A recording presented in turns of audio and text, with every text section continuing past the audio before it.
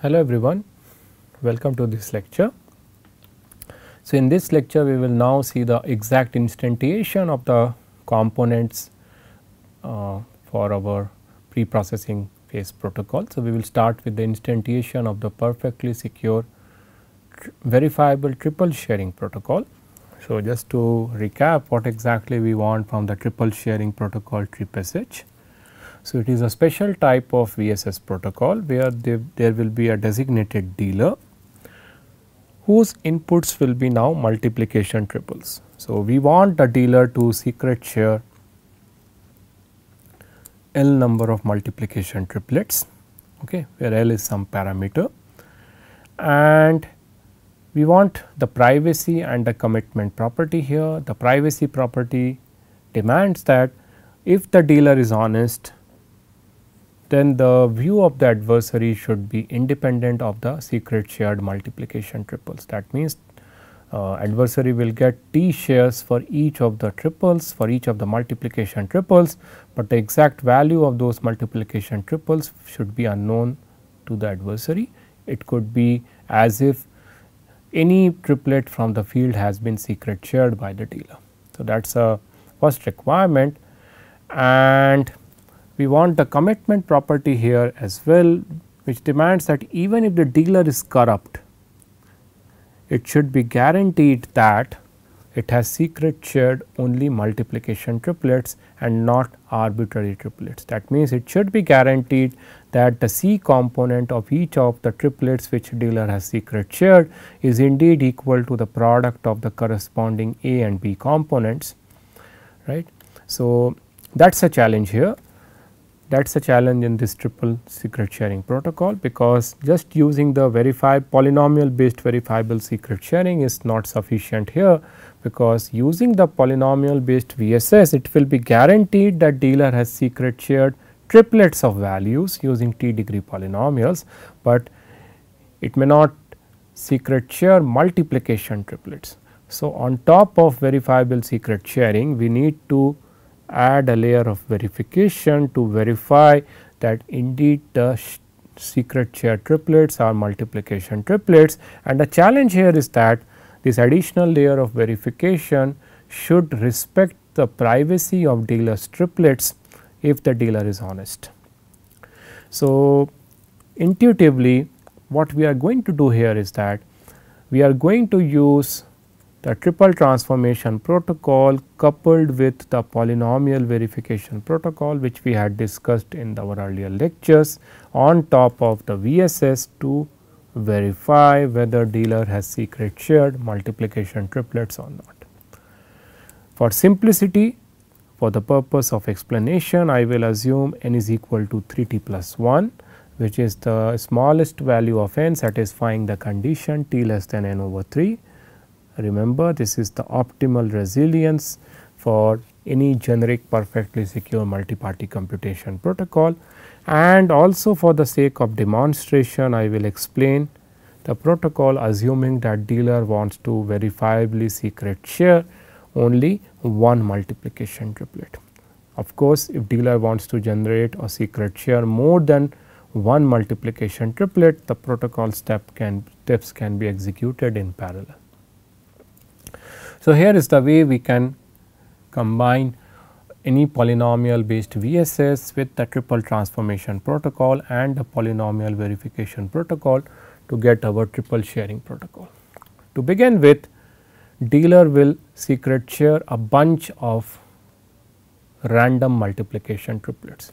So, remember, the goal of the dealer is to secret share one multiplication triplets at the end of the protocol, but we also want a verification process to be incorporated to enable the parties to verify whether dealer has behaved correctly or not. Dealer actually secret shares a bunch of multiplication triplets. Out of this bunch of multiplication triplets, after performing verification etc., we will be left with only one secret shared multiplication triplet, which will be considered as the secret shared triplet on the behalf of the dealer. Okay. So, in this specific case, dealer has secret shared 2t plus 1 number of arbitrary and random multiplication triplets. If the dealer is honest, then each of the triplets is indeed a multiplication triplet, but if the dealer is corrupt, that need not be the case. So, we have to now incorporate our verification mechanism once the dealer has secret shared its triplets. So, once the dealer has secret shared its triplets, it is done, it cannot now change its mind.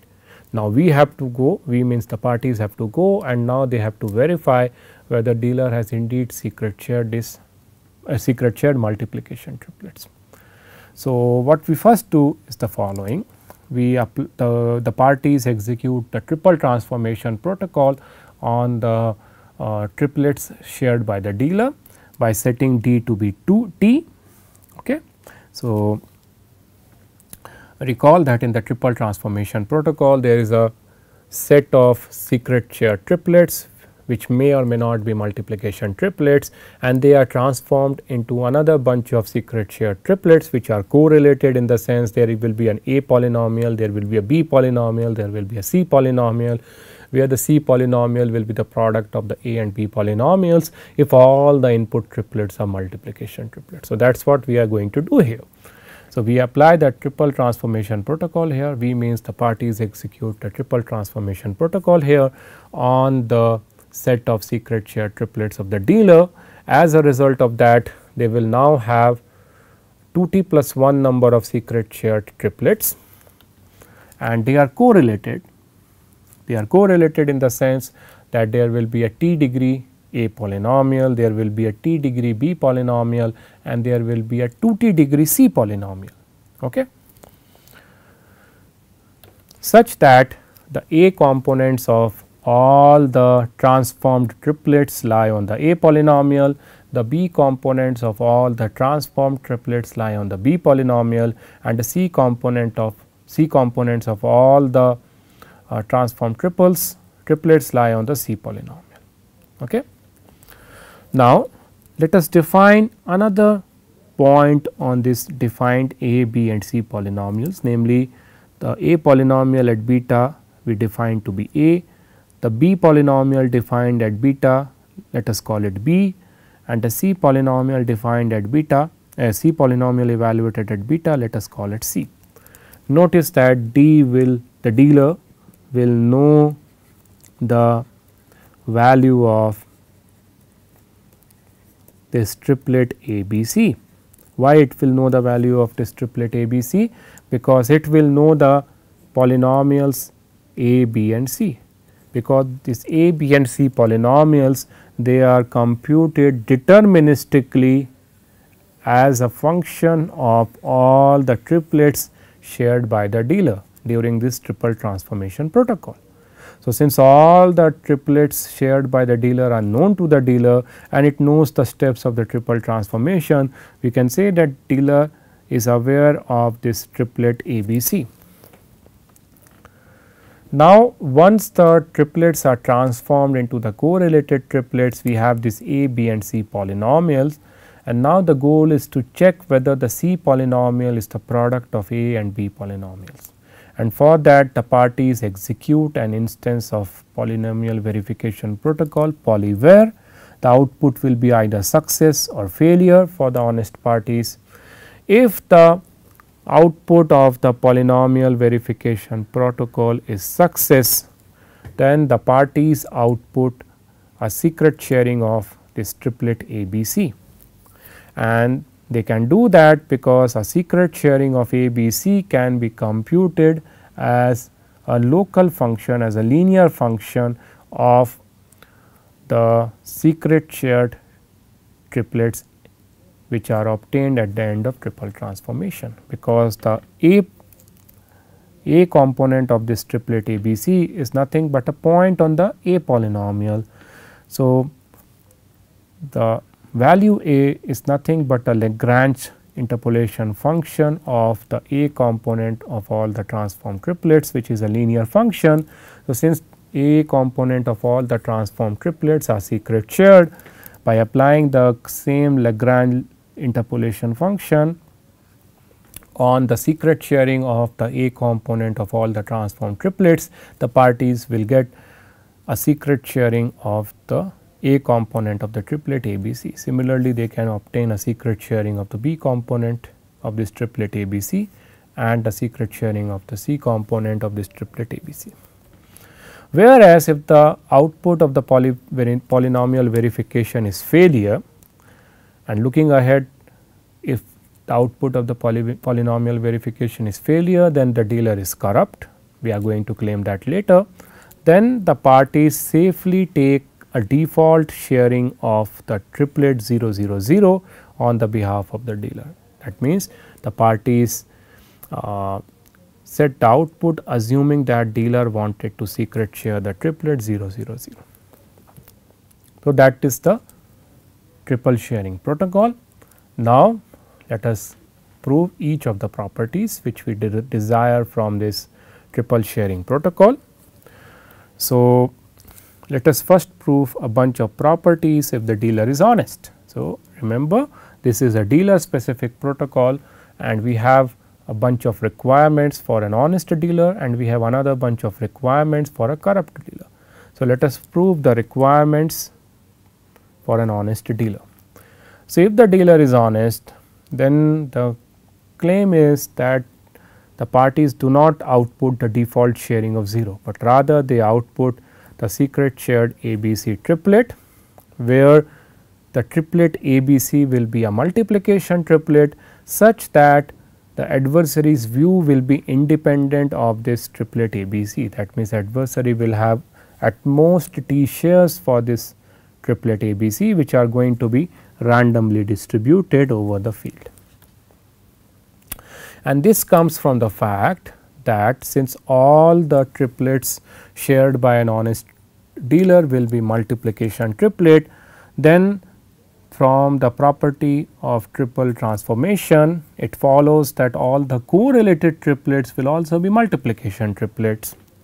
That means, the C polynomial will be the product of A and B polynomials, right. And during the triple transformation, the adversary will not learn anything about the A, B and C polynomials, because none of the triplets shared by the dealer will be known. That comes from the privacy property of the verifiable secret sharing, right. So, the privacy property of the verifiable secret sharing guarantees that since the dealer is honest, the adversary will not know any of the secret shared triplets, the input triplets.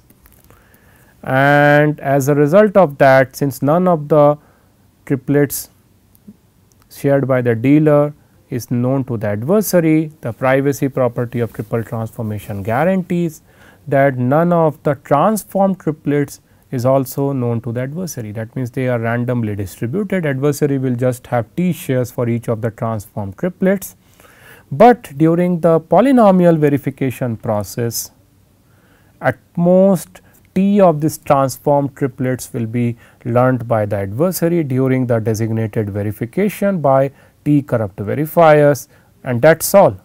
That means, throughout the protocol, adversary will learn at most T points on this A, B and C polynomials, but the degree of the A polynomial, degree of the B polynomial is T. That means, there is 1 degree of freedom from the viewpoint of the adversary. Okay. That means, definitely there is at least one triplet among these correlated triplets which is not known to the adversary, okay, at the end of the polynomial verification process, and as a result of that, the value of the A, B and C polynomials at beta is also randomly distributed for the adversary. Namely, for every candidate unknown triplet among these correlated triplets, which is unknown to the adversary at the end of polynomial verification, there is a corresponding ABC triplet which will be consistent with the view of the adversary, whatever shares adversary has received. And why this triplet ABC will be a multiplication triplet? Because that triplet constitute distinct points on the A, B and C polynomials, and we know that for an honest dealer the C polynomial is the product of A and B polynomials. Okay. So, we have proved that if the dealer is honest, then at the end of the protocol there is one secret shared triplet known to the dealer, which is a multiplication triplet which is random for the adversary and which is secret shared triplet. So, you can see that at the end of the protocol it is only one output which is the final output, namely the secret shared triplet ABC, even though dealer started the protocol with a bunch of 2t plus 1 triplets. So, dealer has secret shared 2t plus 1 triplets, all of them are transformed, some of them are verified, some means all of them are verified. In the verification process the privacy of some of the triplets is lost. That is why at the end of the protocol it is only one triplet which is considered to be secret shared on the behalf of the dealer. That means, if dealer wants to secret shared L number of multiplication triplets, then it has to do this process L number of times. That means, it will secret share actually L times 2t plus 1 number of multiplication triplets, then there will be L batches of triple transformation protocol and L batches of polynomial verification process and so on. Now, let us claim the properties achieved by this triple sharing protocol for a corrupt dealer. We want to claim here that even if the dealer is corrupt, at the end of the protocol there will be a secret shared multiplication triplet which will be taken as the output on the behalf of the dealer.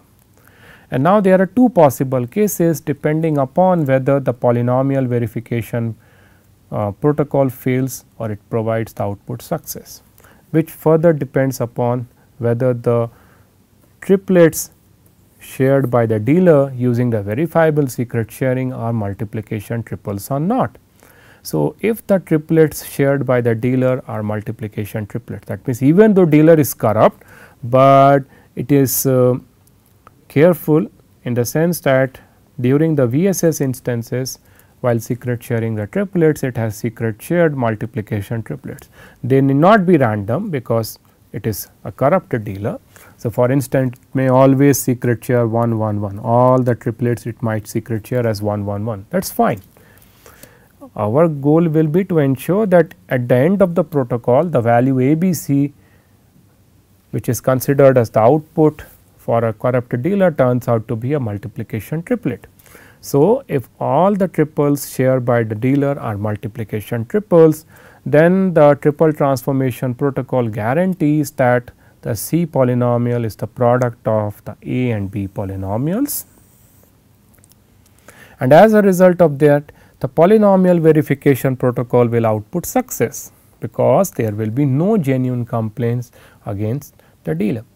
And if the output of the polynomial verification is success, then no one will take this route, no one will output a default secret sharing of 0 the triplet 0 0 0 on the behalf of the dealer. Everyone will take the secret sharing of the values ABC, and ABC will constitute a multiplication triplet, because A is nothing but the A polynomial evaluated at beta, B is nothing but the B polynomial evaluated at beta, and the value C is nothing but the C polynomial evaluated at beta. And we have already argued that we are in the case where the C polynomial is the product of A and B polynomials. The other case could be that a corrupt dealer has not secret shared multiplication triples.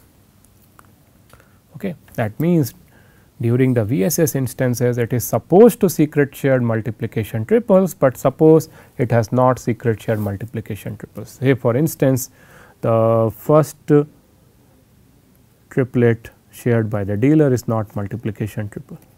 That means, C of 1 is not equal to A of 1 into B of 1. If that is the case, then we know that at the end of the triple transformation protocol, the C polynomial will not be equal to the product of A and B polynomial, because triple transformation protocol will then guarantee that the first triplet here, the first transformed triplet is not a multiplication triplet, but the A component, B component and C component of all the transformed triplets will be guaranteed to be lying on A, B and C polynomials respectively. And since the first transformed triplet is not a multiplication triplet, that means the C polynomial at 1 alpha 1 it will not equal to the B polynomial at alpha 1 times the A polynomial at alpha 1. Now, since the A, B and C polynomials further go through the polynomial verification process, and in this case the C polynomial is not equal to the product of A and B polynomials, the output of the polynomial verification protocol will be failure. Okay. It will not be this route. As a result, the parties will go and follow the route under failure condition, and under the failure condition the parties are supposed to output a default secret sharing of the triplet 000. Namely, the parties, everyone will output the shares 000 on the behalf of the dealer, and it is easy to see that 000 indeed constitutes a multiplication triplets. Well, it is not random, because everyone will know that dealer has secret share 000 and everyone will know the value of the triplet, but that is fine, because we are not claiming anything regarding the random or non-random nature of the triplet shared on the behalf of a corrupt dealer. Okay. So, that shows that all the claimed properties of the triple sharing protocol are achieved in a perfectly secure way, even in the presence of a computationally unbounded adversary and in an error free fashion. So, with that I end this lecture. Again, the reference for this lecture is this IEEE transaction paper. Thank you.